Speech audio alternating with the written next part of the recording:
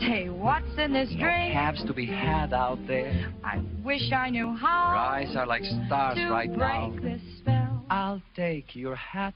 Your hair looks I swell. ought to say no, no, no. Mind if sir. I move in closer? At least I'm gonna say that I tried. What's the sense of hurting? That's the classic Christmas song, Baby It's Cold Outside. It was written during the Second World War, and it's been a Christmas staple ever since. But some people are now finding offense with some of those lyrics. The song has been characterized as, quote, rapey. Needless to say, there was a balderized, politically correct version written and recorded with updated lyrics. Here's a sad sample of it. What is this drink? Pomegranate LaCroix. I wish I knew how. Maybe I'll help you to out. break this spell. I don't know what you're talking about. I ought to say no, no, no, You sir. reserve the right to say no. At least I'm gonna say that I tried. You reserve the... Quick, which version is more appealing? That's rhetorical, of course. Joining us now, Vox reporter Emily Crockett, who's written a ton about both versions of the song. Emily, it's great to see you. Great to see you too, Tucker. Now, feminists, maybe unfairly, have had this reputation as humorless scolds, as you Quite know. unfairly, yeah. I'm not sure attacks on this song do much to fight that perception. Sure. So I think your first problem is considering it an attack, right? Mm-hmm. I think it's... Well, you called it rapey. That's not a positive. Wait, did I call it rapey? You said others have called yeah, it rapey. Yeah. So what I did in my piece is I did two readings of it, right? So I did the rapey reading and the romantic reading.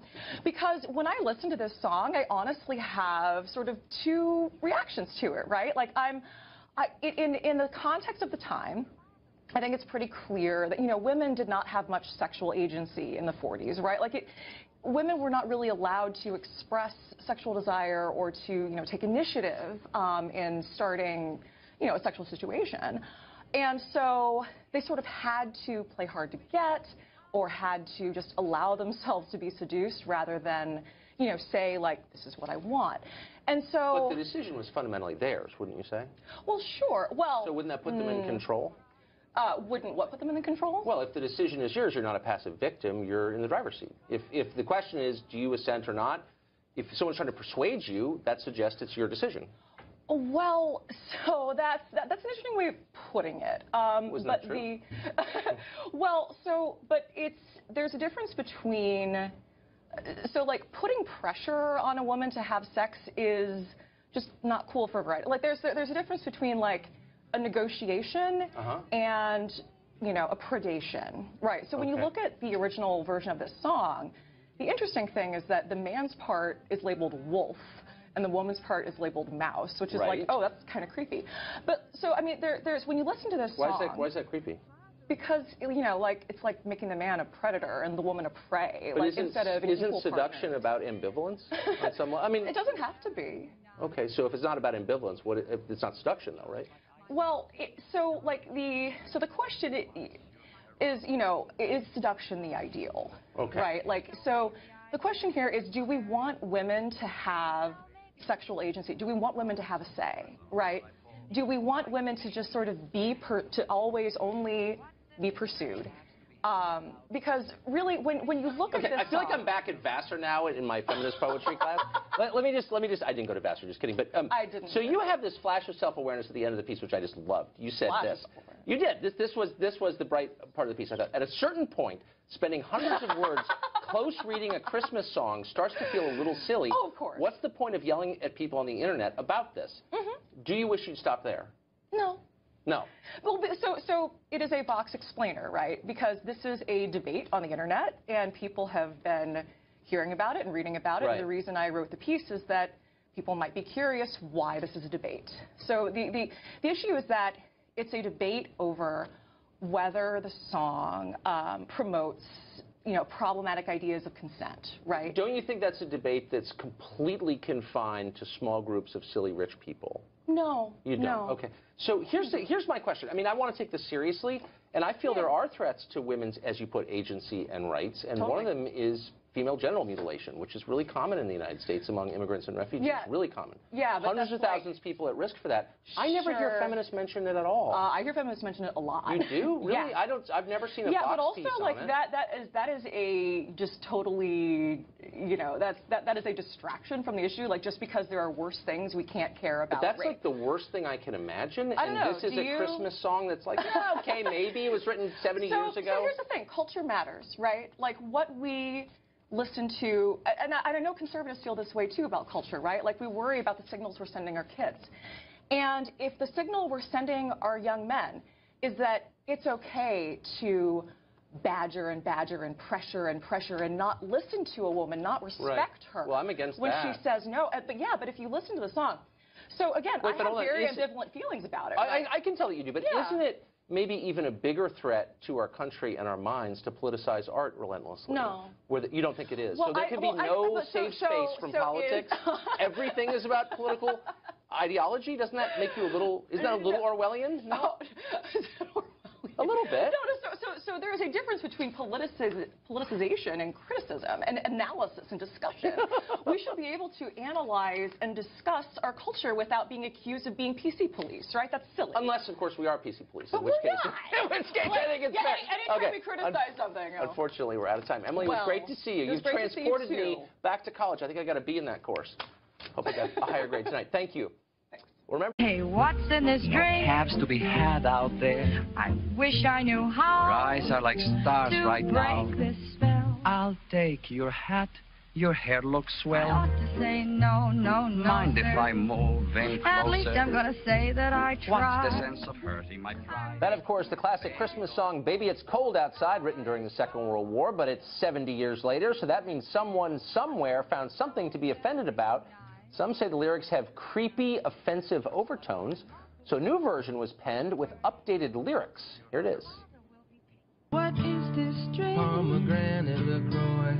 I wish I knew how Maybe I'll help you to out. break this spell. I don't know what you're talking I about. ought to say no, no, no, You sir. reserve the right to say no. At least I'm gonna say that I tried. You reserve the right. Joining us now, the singers and the songwriters you just saw, the ones who wrote that updated version, Lydia Liza and Josiah Lemansky. Lydia, Josiah, thanks a lot for joining us. Hey, Yeah, thank you for having great us. voices, and I listened to your song about 5 times. You're obviously really talented. What was wrong with the original version? Why not just sing that? Seems a little better to me. Why didn't you? Yeah, the original version, we don't, I mean, it's fine. We do like the original version as well. The thing is just that listening to it in our generation's context is definitely different from the 1940s context. Yeah. It sounds different to different ears. So what do you mean by that? Sounds different is not good in this case, I have the feeling. Or you wouldn't have rewritten it. Well, we rewrote it just as like a fun thing to do between us. Yeah. We weren't necessarily offended by the first version. We just were listening through it and we were like, that doesn't sound so great when you take all the music away and the history of it. Today it sounds pretty creepy. Pretty creepy. So, but I mean, you're young Yeah. people. You live in the modern world. You hear hip hop and rap. I mean, explicit references to rape, encouragement to rape, is really common. Yeah. In that music. Do you ever It's rewrite true. any of it? Yeah. Have you rewritten any No, Lil I mean- Wayne or anything? No, and we're completely aware of that too. Yeah. But again, it wasn't necessarily like an attack on anything. Yeah. It was Right. more just fun, and it seemed contextual because it's Christmas time and the song was on the radio a lot. And you know, we don't agree with those types of lyrics at all, and other Right. songs like that. We don't condemn that at all. But I guess we weren't really out to change the whole world on this. We were Yeah, or get rid of the original at all.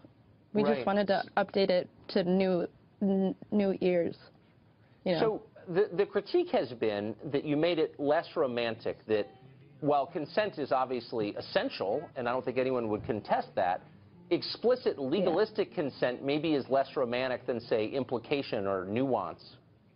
Do you see that? Yeah, and we did that. We did it on purpose. I mean, we were trying to be like militant and funny about it. It was, especially the part where he says you reserve the right to say no twice. Yeah, we realized. no one's going to say that in a regular conversation, and we know that. Yeah. But what do I know? I'm 47. That would be weird. Yeah, but does it seem Yeah. like we're in the middle? I mean, it's always important, I think, to remember that we're in an era, no matter where we're living or when, we're in a moment. And that maybe our current Yeah. moment is a moral panic of a sort, where people are very easily offended, and a Twitter, and there's a lot of pearl clutching going on about this or that offensive statement. Yeah. Do you feel that way? Do you notice that? Yeah, I totally agree with you on that. In the PC cops kind of stuff, like that really is going on right now, and people are offended because we're trying to have so many conversations at once with like the Right. oversaturation of media and stuff. So it's hard to focus on one thing at a time, and so everybody Right. gets upset about a lot of things at once because there's a ton to be upset Yeah, about. a lot of information. Yeah. So what do you think? I mean, all kinds of traditional children's songs, if you look at them through the lens that a lot of people are looking at this song through, it's easy to get offended. I mean, Yankee Doodle Dandy has a line in there about "with the girls be handy."